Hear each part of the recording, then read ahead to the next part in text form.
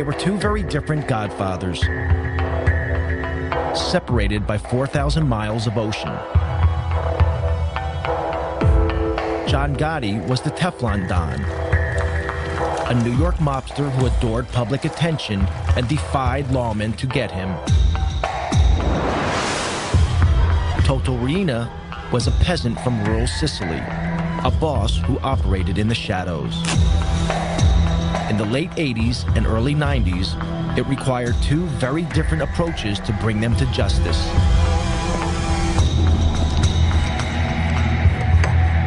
In the United States, crime fighters were tireless in their pursuit of Gotti. If you'll disregard my phone calls, I'll blow you and the house up. In Sicily, it would take a revolution by the people of Palermo to put Riina behind bars.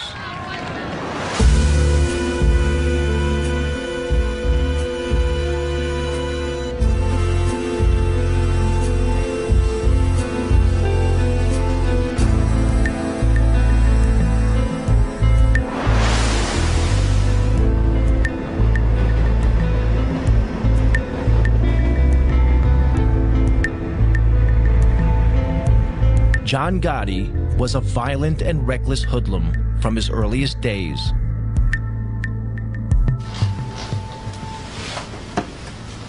Henry Hill, a young gangster, was drinking in a bar when he first came across the teenage Gotti.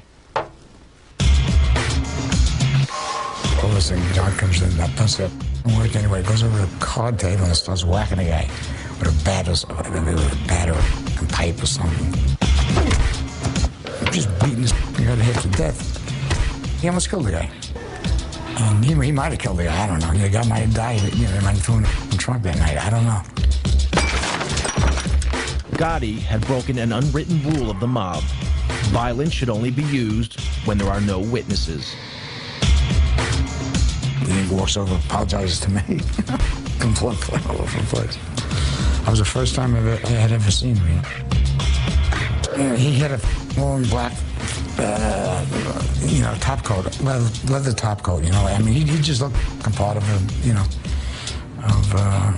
gangster.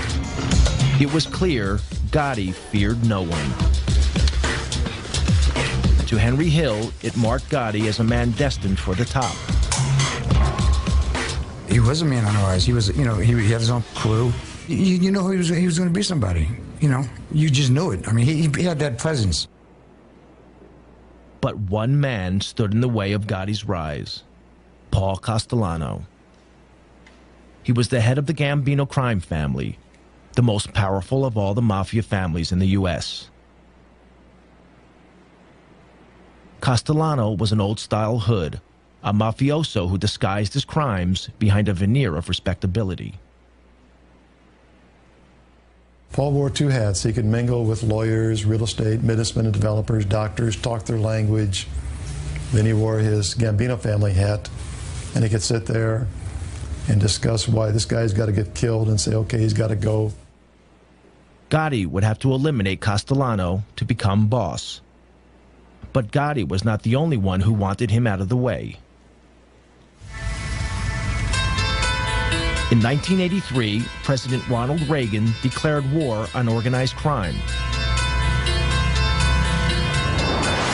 The target was the Mafia's ruling body, known as the Commission. On it sat Paul Castellano.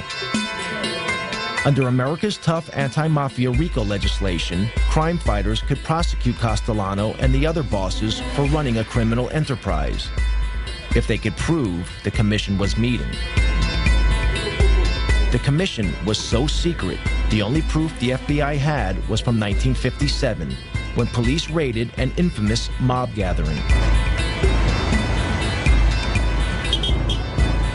Then, one morning in 1984, FBI agent Joe O'Brien received a call from a mole inside the Mafia. He informed me that there was going to be what's known as a Mafia Commission meeting in a couple of hours. I didn't believe him, to be honest with you, because this was pretty much unheard of. These guys cannot afford to meet. That could be very incriminating to them. If the FBI could get a photograph of this meeting, it would help destroy the commission.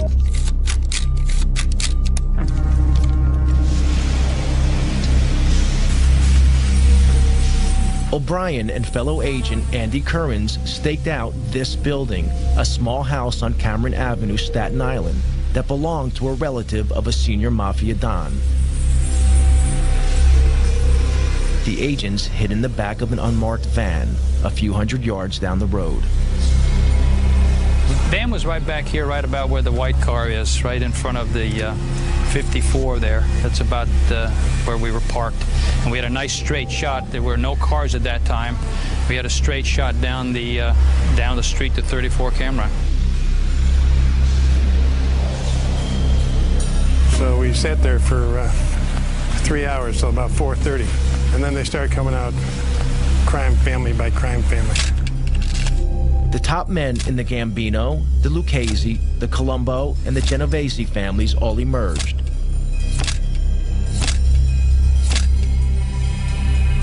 Then finally our long-awaited guest of honor, if you will, Paul Castellano, came out.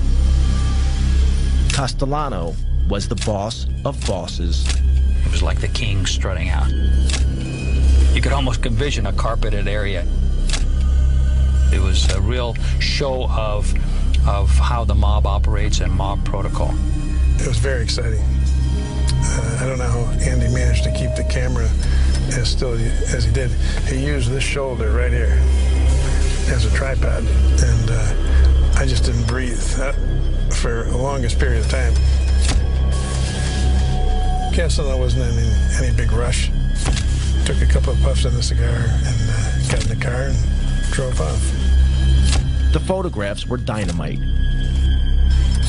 The FBI knew that such striking visual evidence was just the thing to put in front of a jury. In February 1985, the FBI seized all 5 members of the commission. Agents O'Brien and Currens arrested Castellano and drove him to FBI headquarters in Manhattan. Federal authorities and New York City and state law enforcement officials today announced one of the most important indictments of Mafia bosses in this nation's history. In the car on the way to FBI headquarters, Castellano heard a radio news bulletin about the arrests. Charges of racketeering and extortion. The charges carry prison sentences of up to 20 years. From New York, NPR's Mike Schuster. It was the beginning of the end of Castellano's reign. Made their move late last night. Among those now facing federal racketeering and extortion charges are Paul Castellano, head of the Gambino family. The key to the investigation was an electronic bug. He turned to Joe, I remember, and he said, "Is that true? Is that true? You listened to my private conversations." Prosecutors say the recordings are of superb quality. You could almost hear him like groan. The agents thought Castellano was squirming because they had taped his criminal conversations. But Castellano realized they had also learned about his secret affair with his young Colombian maid. This was very embarrassing to him. It's a little embarrassing to us, too, for that matter. He's almost like a little boy now, confessing this, something that he did was bad. He's not talking about it was bad that I murdered people or had, on my authority, people were murdered. I'm embarrassed because I had this relationship with this young woman who was my maid, you know, right under my wife's nose. This was a revelation a Mafia Don could not afford. He'd broken one of Mafia's most sacred rules. It was okay to maim and murder, but not to publicly dishonor your wife. Castellano awaited trial where the photos would be key evidence.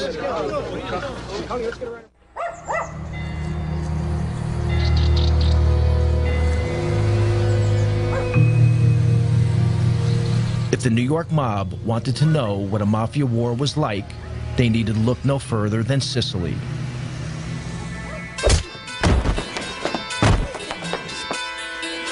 Here, the Mafia's boss was Toto Riina, an elusive, psychopathic killer from the town of Corleone.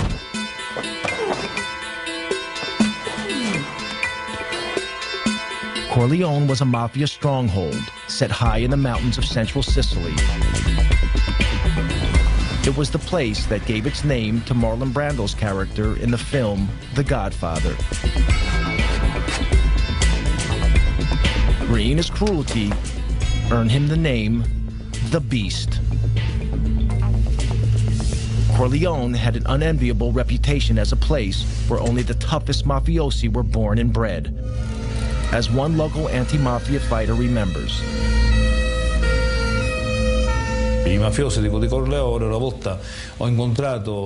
I once met a Corleone Mafia person, and he looked me straight in the eye and said, "Listen, to be a real man, you need to have spent a few years in jail." This is the philosophy of the Corleone Mafia. For them, going to jail is like a baptism. A mafia member who hasn't been to jail isn't a real mafioso.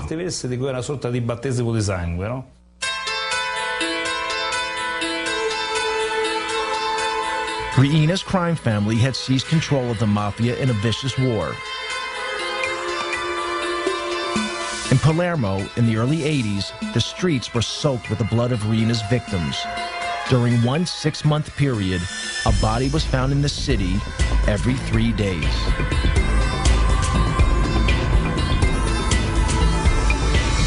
Palermo's mayor was Leo Luca Orlando, elected to office promising to end such crimes. Even 20 years later, his courageous stand means he must have an armed guard 24 hours a day. Palermo was a city just living in silence and in dark.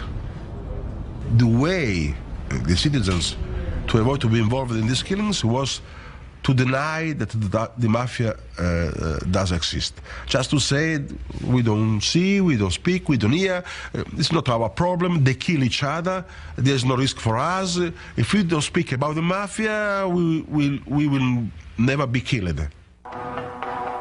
The man leading the hunt for Riina was an investigating magistrate named Judge Giovanni Falcone. He had grown up in a rough area of Palermo, where some of his schoolboy friends later became mafiosi.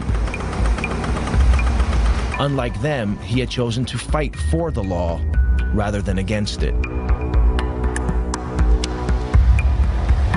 From his headquarters in Palermo's Palace of Justice, Falcone had been battling the mafia for over a decade.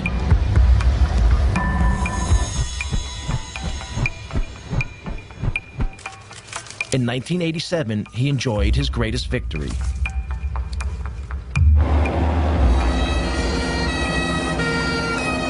In the Maxi trial, over 300 mafiosi have been sent to prison, their sentences totaling almost 3,000 years. It was the most stunning blow the Sicilian mafia had ever received.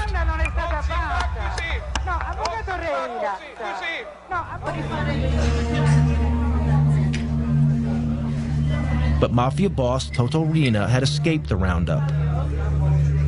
He remained free, running his criminal empire from an unknown hiding place.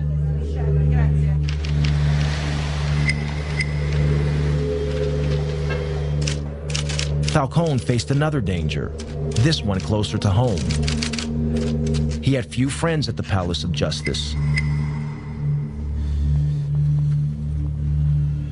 The people of Palermo stood on the sidelines, waiting to see who would come out on top, Falcone or the Mafia. Falcone rented a vacation apartment on the beach, half an hour's drive from Palermo. When he went there, it seemed that most of Palermo knew about it.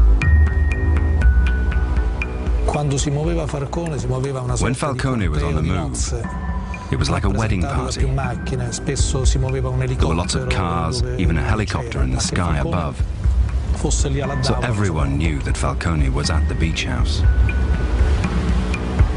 Yet the ring of steel that protected Falcone made little difference to Riina. One afternoon in June 1989, Falcone relaxed by the beach.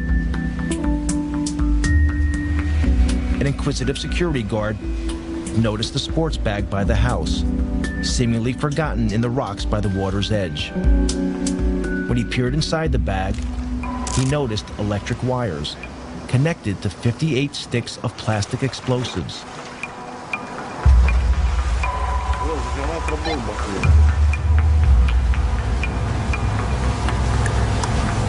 The bag was wired to explode if it was picked up. The bomb did not go off. Falcone had cheated death.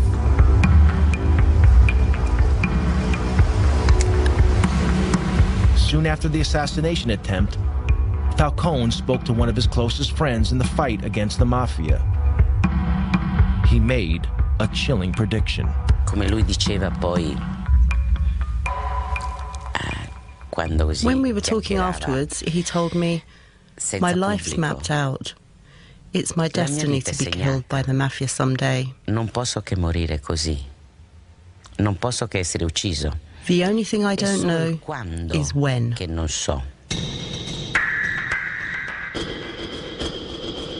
With Reen at large, Falcone was running out of time.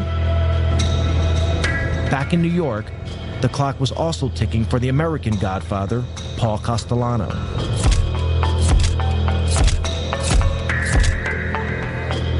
Castellano waited for his trial on racketeering charges. He rarely ventured from his home, this luxurious mansion in the most exclusive area of Staten Island. Enemies and friends alike called it the White House, and Castellano lived like a president. That meant he lost touch with feelings on the street, discontent that would be exploited by his rival, John Gotti. There's a lot of discontent with Castellano, where they thought he was too involved in his legal trials. He wasn't running the family. It had become a family of the haves and have-nots. Castellano was making all the money. Guys like Gotti were out there starving. So there was a lot of dissension in the family. We knew there was meetings going on, and there was a lot of discontent. In fact, Gotti posed as a have-not to win support for his bid to become boss. In reality, Gotti was making a fortune dealing heroin, making him a hero to his supporters.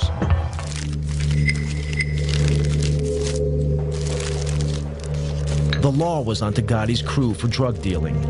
That brought more heat on Castellano. So he planned to break up Gotti's crew. Gotti knew he had to act. The stage was set for a showdown.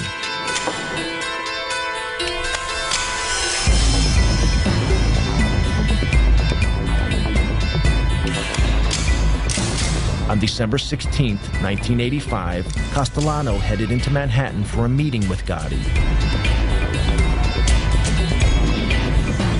They were to meet here at Castellano's favorite steakhouse, Sparks, in Midtown Manhattan.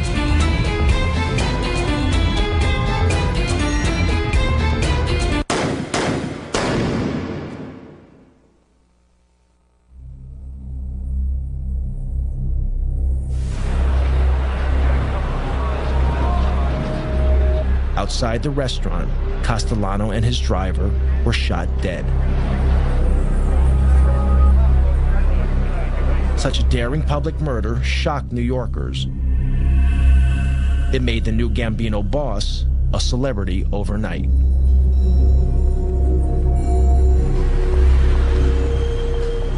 At the time, Gotti was facing a trial on a charge of racketeering.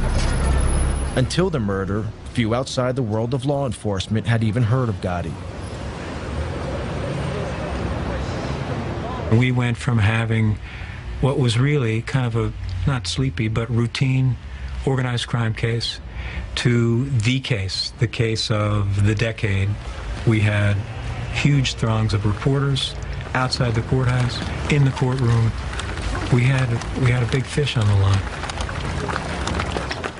At his trial, Gotti was defended by flamboyant mob lawyer Bruce Cutler. For many years, Cutler has continued to act as Gotti's apologist. He had a remarkable insight into others, like a sense, almost a sixth sense, if you will, to size people up. Gotti could certainly size up a jury. In March 1987, the trial reached its conclusion.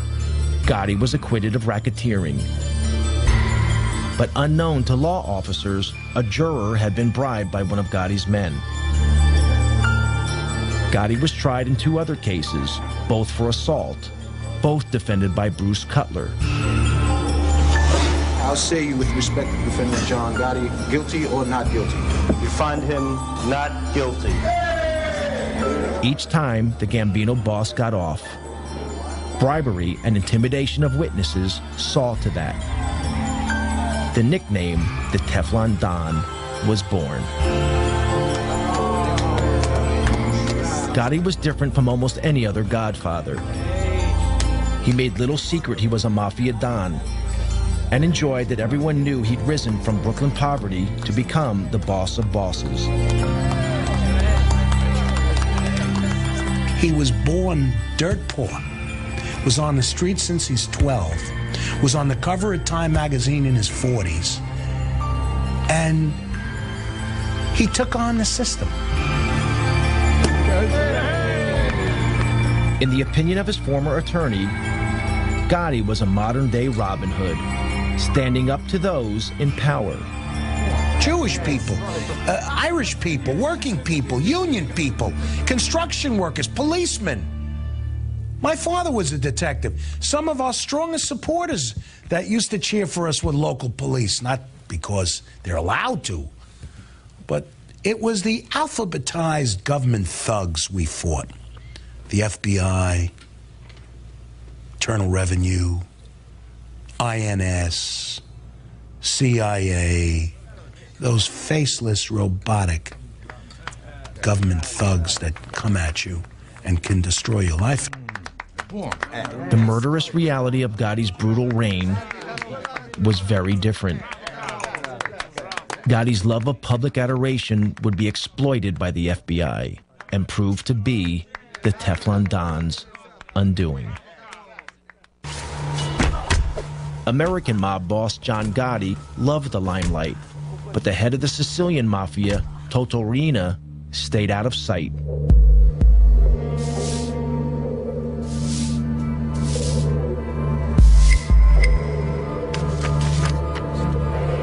Prosecutor Giovanni Falcone was determined to hunt him down.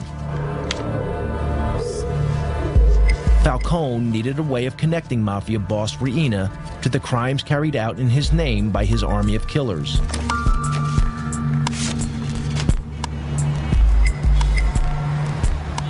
The answer was in America. Richard Martin was a leading official in the U.S. Department of Justice. He and Falcone had worked together for years. Their biggest success, breaking the heroin smuggling link between Sicily and the United States, known as the Pizza Connection. Falcone relished his trips to the U.S. The life that he led in Sicily was almost the life of a prisoner. He went from a bulletproof car to a protected office. Instead, when he came to New York, he could go shopping, he could go to restaurants, he could come to our offices, we could go to our homes and meet our families together. And so for him, New York was like freedom. Falcone's visits to New York were for more than pleasure. He had been impressed by America's tough anti-mafia laws. Laws that allowed the U.S. government to target Mafia boss Paul Castellano and to bust the commission. I think it also liberated his thinking and allowed him to sort of see beyond his own sort of realm coming here. So I think he not only enjoyed it, but I think it was very good for his vision of the way that he was going to attack the Mafia and the way in which he would work with Italian law enforcement.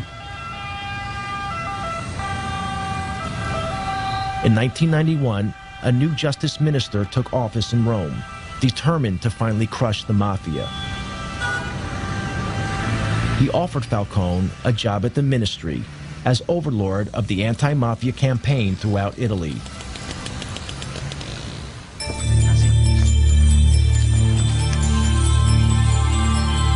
Falcone jumped at the chance of leaving Palermo and putting into practice the lessons he had learned in the United States. His ideas were revolutionary. An Italian equivalent of the FBI was to be formed. Across Italy, the fight against organized crime would be centralized under Falcone's control.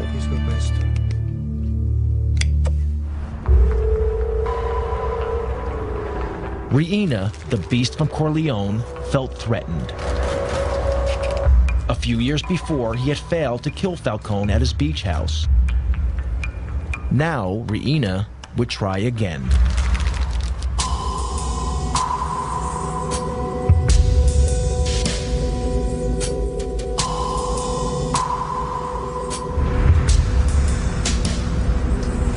On May 23, 1992, Falcone and his wife Francesca returned to Palermo for the weekend.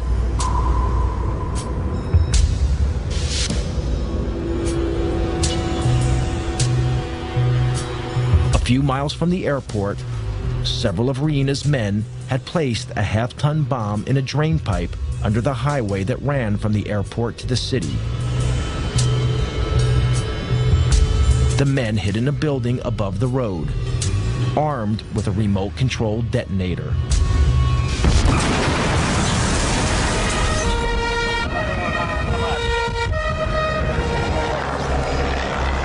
A massive explosion ripped open the highway.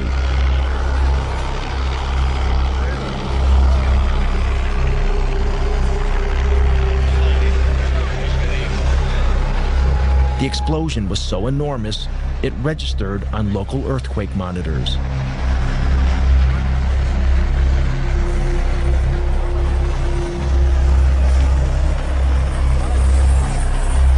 Giovanni's sister, Maria Falcone, was at home when she heard the news of the explosion. Sono scappata appena mio marito mi ha detto di che si trattava. When my husband told me what had happened, I rushed out of the room. I phoned the police. They told me Giovanni had been taken to hospital. When I got there, Francesca's brother told me Giovanni's dead.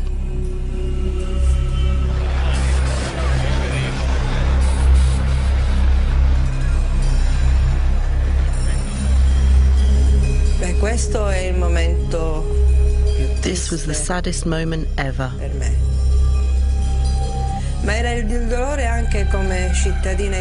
Not only for me as a sister, but also as an Italian citizen. Because we felt that in losing Giovanni, our greatest chance of beating the Mafia had gone. Falcone was not only a colleague I was proud to think of him as a colleague, but a friend. I was enormously saddened, and it was as if part of what we all worked for had been lost. Reina reputedly threw a party, toasting Falcone's demise with champagne.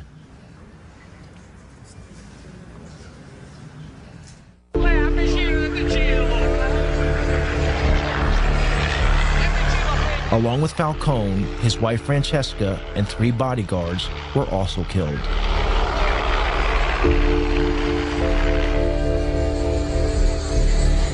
Thousands gathered at the church of San Domenico in Palermo for the funeral, waiting patiently for hours in the rain. The funeral was broadcast live on national TV. Across Italy, all regular television programs were suspended. Parliament declared a day of mourning.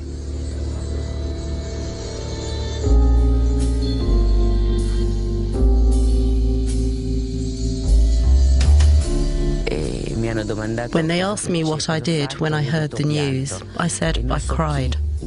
Someone said, "You're Judge Ferraro. What do you mean?"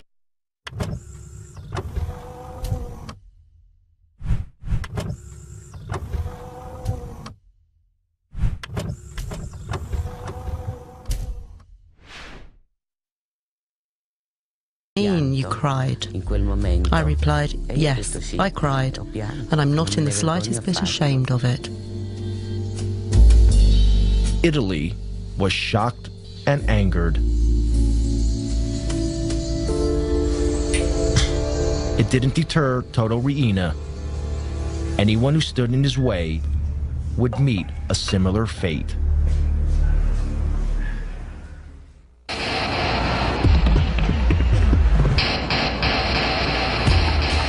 In New York, the net was closing in on American Godfather John Gotti.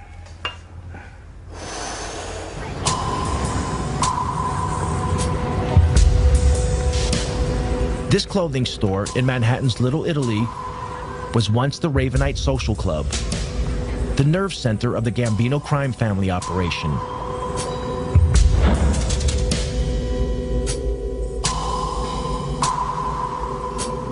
Gotti insisted that his crime family visit the Ravenite to pay public homage to him. The FBI had placed a surveillance team on a block near the Ravenite. This is some of the actual footage shot by the FBI. Gotti reveled in his public persona as Mafia Godfather. He made no attempt to hide the fact that he was meeting with his criminal gang. The rest of the family was required to come down there as a command performance to meet with John, discuss business, kiss his rear end, give him money, what have you. So during the course of the week, you might have all 20 caps in the family down there on different nights, plus 80 to 90 to 100 soldiers, all standing out there in broad daylight. And for us, it was a gold mine, just seeing, identifying the entire Gambino family during the course of the week, all in one place. Pictures, though, were not enough. To get a conviction, the FBI also needed to hear Gotti talking about his crimes. They had bugged the Ravenite, but the mics had so far failed to pick up much. Then they had a break. An informant told them Gotti always held his most important meetings in an apartment upstairs, owned by the elderly widow of a Gambino member.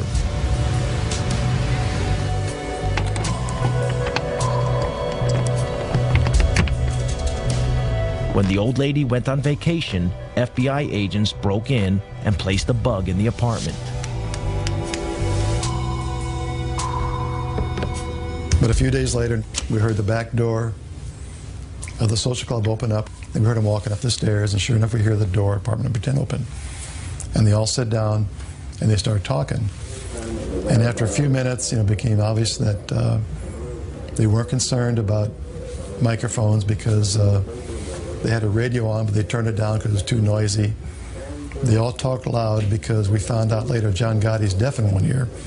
So the tapes are all loud and clear and tremendous quality. You tell this punk, I meet John Gotti, and I will sever your mother head off, you. The secret recordings revealed the true face of a Mafia Godfather, very different from the one Gotti showed his adoring public. John, listen, I call you the house 5 times yesterday. Now, if you'll disregard my phone calls, I'll blow you in the house up. When John's upset, he starts talking loud and clear, and he forgets about things he should not talk about, like past murders. Gotti was arrested. In January 1992, he was sent to trial, facing charges of multiple murder and racketeering. It would be his 4th trial in 6 years. Yet again, New York was riveted by John Gotti. Celebrities flocked to the trial. The gallery, it was almost a circus-like atmosphere. Mickey Rourke came in one day. Anthony Quinn came in to watch the trial. They sent in a boxer, Ronaldo Snipes, who glowered at the jury and within half an hour was kicked out. John, listen, I call you the house 5 times yesterday. Now, if you'll disregard my phone calls, I'll blow you in the house up. Gotti was his normal cocky self, he's full of bravado. But when you played those tapes, you watch his face, and you knew that's the last thing you wanted to hear was his big mouth. You tell this punk, I meet John Gotti, and I will sever your mother head off, you sucker. Gotti had damned himself, but the tapes would have another unexpected impact.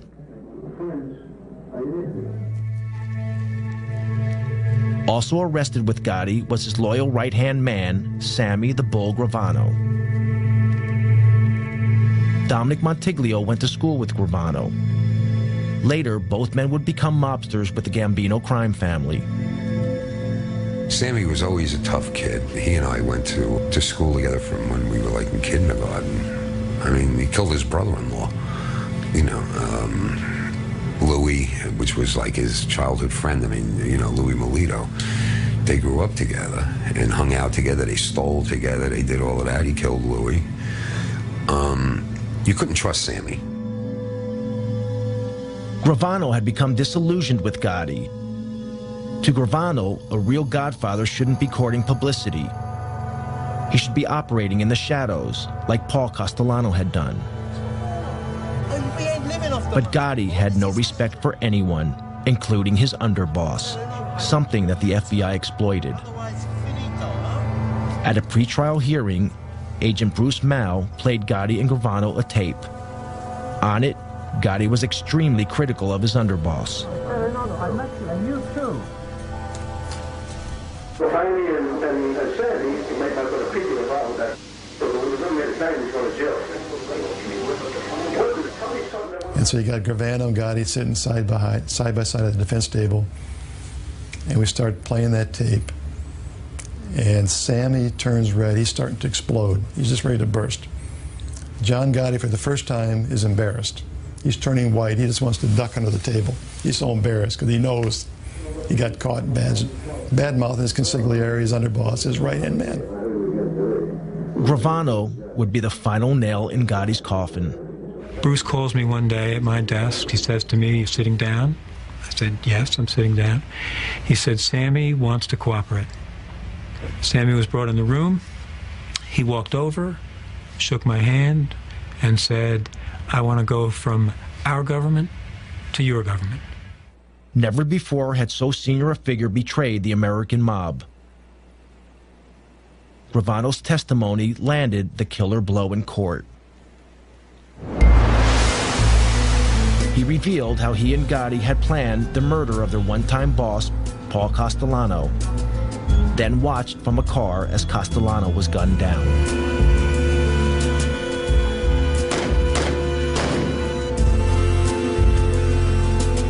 Gravano was a fantastic witness, and John Gotti acted like someone who knew he was going to be convicted, and he was really worried about it.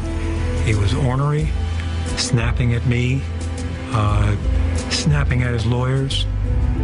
It was, I enjoyed watching it. In April 1992, Gotti was found guilty on 13 charges, including murder and racketeering. The judge sent the Godfather to one of the toughest jails in the U.S., Marion Federal Penitentiary in Marion, Illinois. The sentence was steep, life without the possibility of parole. Despite the evidence of the tapes and Gravano's testimony, Gotti's attorney in his first 3 trials still protest Gotti's innocence. If you're asking me, do I agree with the label that he was boss of some Gambino group, I say no. To you, I've said no all my life. He said no. I don't say he was an altar boy or a saint. He was one tough cookie. But he said he was not part of any mob.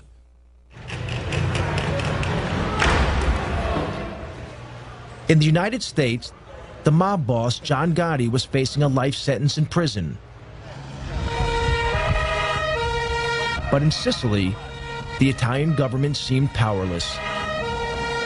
Mafia godfather Toto Riina killed at will. Anti-mafia prosecutor Giovanni Falcone had been murdered. Palermo waited anxiously for Riina's next move. Falcone's mantle had fallen to another magistrate, Paolo Borsellino. Borsellino and Falcone had grown up together and had devoted their adult lives to fighting organized crime.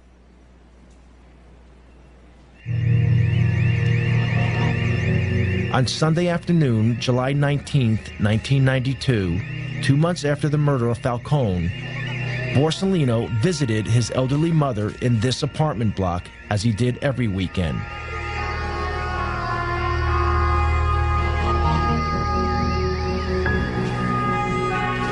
A massive car bomb exploded, killing Borsellino and 5 of his bodyguards.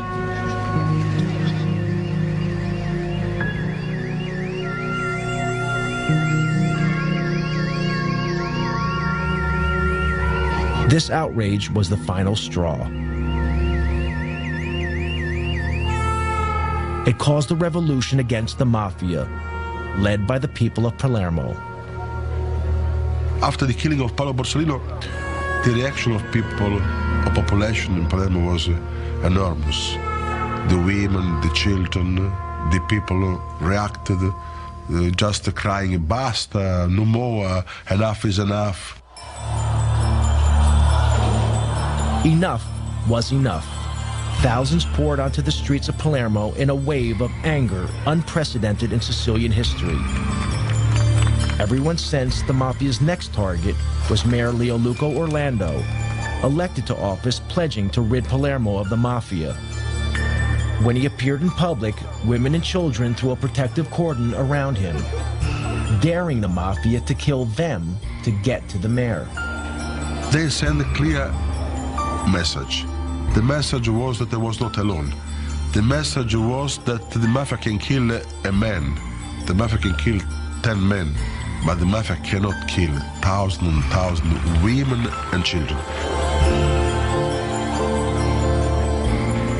It was the beginning of the end. People power had beaten down the Mafia. The government flooded Sicily with thousands of troops, determined to crack down hard on the Mafia.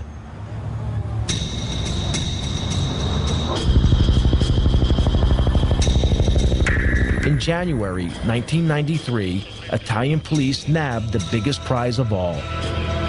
Following a tip-off, Toto Riina was finally arrested.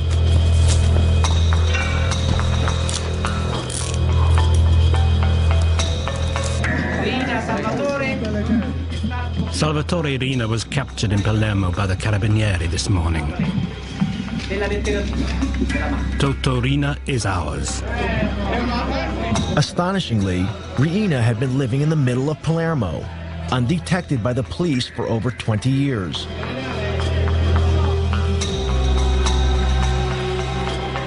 When Riina was paraded in public, Italians were shocked. This inoffensive-looking, peasant-like character was responsible for the brutal slayings of Falcone and Borsellino, along with hundreds of others.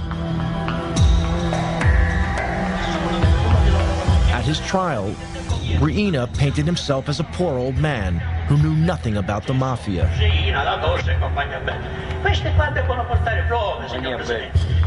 This flimsy defense was rejected.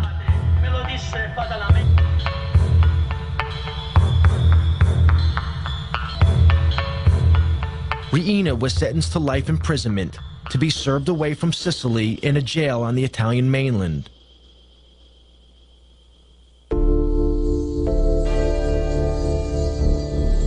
On both sides of the Atlantic, the day of the Godfather seemed over. John Gotti died of cancer in prison in 2002, 10 years into his life sentence. With Gotti's death, an era ended. By publicly flaunting the fact that he was boss of bosses, he ensured that law enforcement agencies would leave no stone unturned to finally smash the mob. The future is pretty grim for the mob if the FBI and other federal agencies keeps the pressure on to go after these guys. The biggest mistake we could make is declare that the war and the mob is over with, we've won, and go off to do other things. These people are very resilient. 5 years they could regroup, reorganize. They'll never be as effective as what they were 30 years ago, but they'll still be a viable criminal force.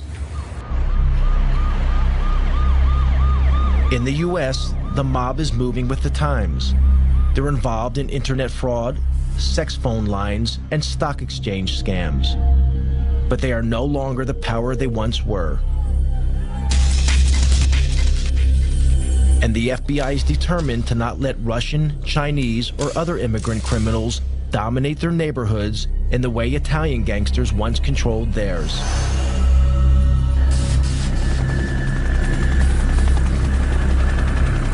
In Sicily, they are also keeping the pressure on.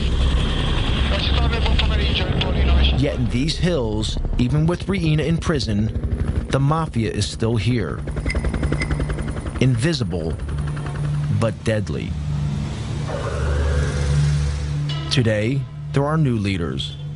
They are also from the Mafia stronghold of Corleone. They have turned their backs on the self-defeating tactics of Toto Riina. No longer do they assassinate public officials. Like the leaders of old, they prefer to pull the strings from the shadows. Forse vivemmo tutti quanti una vera grande illusione. I think we were all a bit deluded. Maybe we were just kidding ourselves that we could destroy the Mafia with just 4 moves on a chessboard. In the US, the mob is finally in retreat. But in Sicily, it is rising from the ashes, adapting itself to the times, changing tactics to ensure that its power remains as unshakable today as it ever was.